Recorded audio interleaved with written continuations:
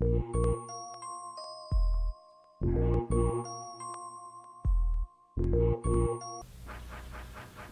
got another one. Yeah, I'm gonna keep on keeping on with these quick examples. Don't forget that you can pause this. All right, I'm cruising on. I want to do this two ways. You're gonna hate that. Why? Because one of the biggest troubles that people have with these guys is their freedom of choice. As long as you don't break any of these guidelines, these rules, right? Don't call them rules. You guys like to break rules. That's bad. Let's call them commandments. Yeah. Looking at that. All right, sure. So I can go and I can do one of two things first. I could product raised to a power. You do this. Bam, bam. Good. Let's handle it. So let me do that first. This one's gonna go down.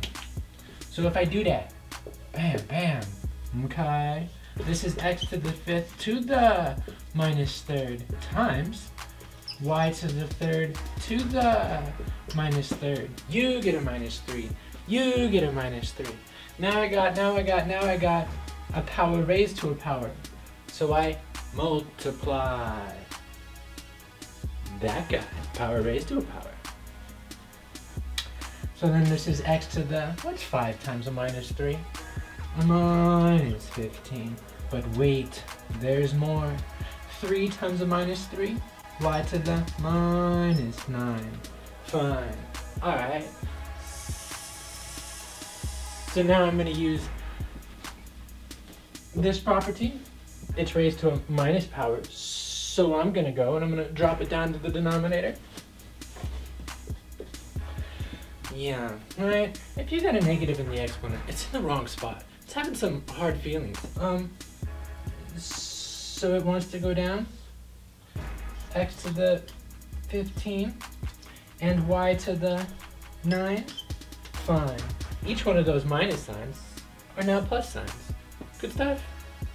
I'm going to show you another way. What if we had taken care of our minus sign first? We took care of our minus sign first. Another way that we could have gone about this is we could have taken care of that minus sign first. That's 1 over everything on the inside.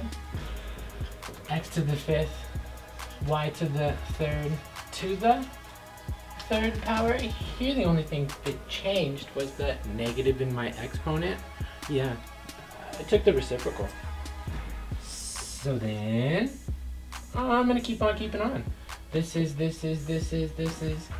x to the fifth to the third, y to the third to the third, and all that's still down there in the denominator. Yeah. 15? 9, fine.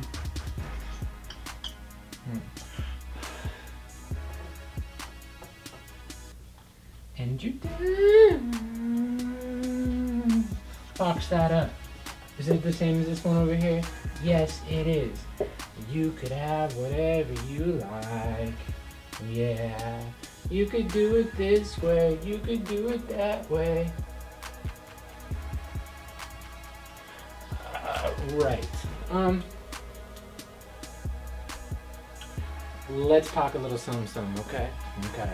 If I had another example right in here, because as I was doing this, I wanted to explain if you had 2x to the minus 2. Remember when we had the discussion about the minus sign on the outside and in parentheses?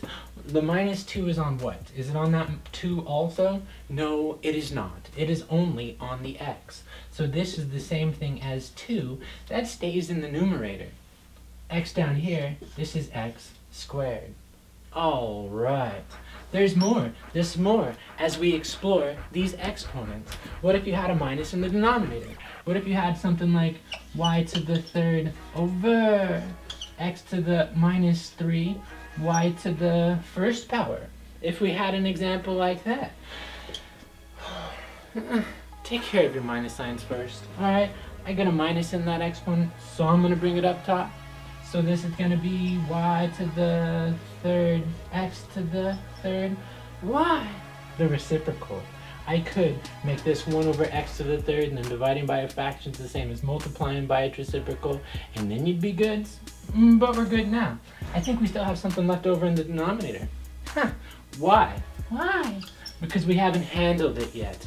Here we see we got the same base, and we're dividing. So what are we going to do with the exponents? Subtract. What's 3 minus 1? Y squared. X to the third. And then what?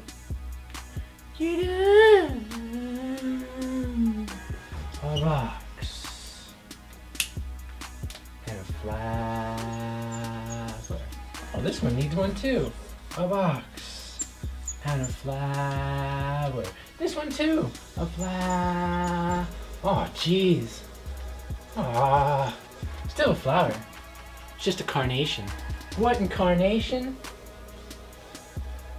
It's like a whole freaking garden.